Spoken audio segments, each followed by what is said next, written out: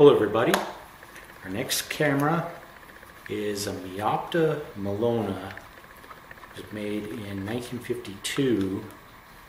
My brother scored this for me off of the Seattle Craigslist. And then I was going to pay him back. He gave it to me for my birthday. So thanks, Steve. That's awesome. Meopta is better known for their Flexoret line of TLRs. This thing has a little bit in common with them. The company was formed as Optikotechnika in Prerov, Czechoslovakia. I do not speak Czech, so I'll probably mangle a lot of these names. Anyway, they were formed in 1933. Then in World War II, they were occupied by the German army. They had to make military optics for them. In 1946, after World War II, they were nationalized and renamed to Meopta. It's not really an acronym, but a contraction of Mechanika Optika Vyroba, the mechanical optical manufacturing company. It takes 6x6 frames on 120 film.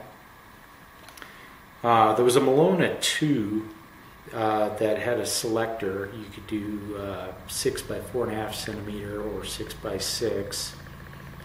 Sorry for the background noise. My neighbor's mowing. It's February. I have no idea what he's mowing. Anyway, that one also had a tilting lens board, so you could do, parallax correction, things like that for architectural photography. It has an 80mm mirror lens. It's kind of hard to find information on it. It is definitely coded. It's 3 or 4 elements. I'm really not sure which, and I haven't been able to get a good reflection off of it to figure it out yet. It goes from f4.5 to f22. This one is in a Compure rapid shutter. Goes from 1 second to a 500th of a second plus bulb. Doing research on this guy, some of the pictures I've seen online, they might have a Prontor S or a Vebur, V-E-B-U-R shutter.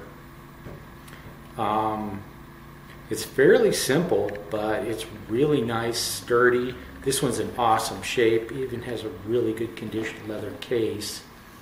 It's got a normal window for looking at the frames. It's yellow instead of red. And it's got this nifty cover on it so you don't get light shining through the backing paper. For a viewfinder, it has this sports style thing that folds down when you're not using it. That's it, so I've been just kind of eyeballing it to frame my pictures. I'll use this occasionally. Another cool feature down here on the tripod socket, it's got this little foot, so using the base here, it'll sit nice and level. That's good because the tripod socket is bigger than a standard 20 threads per inch, quarter-inch diameter.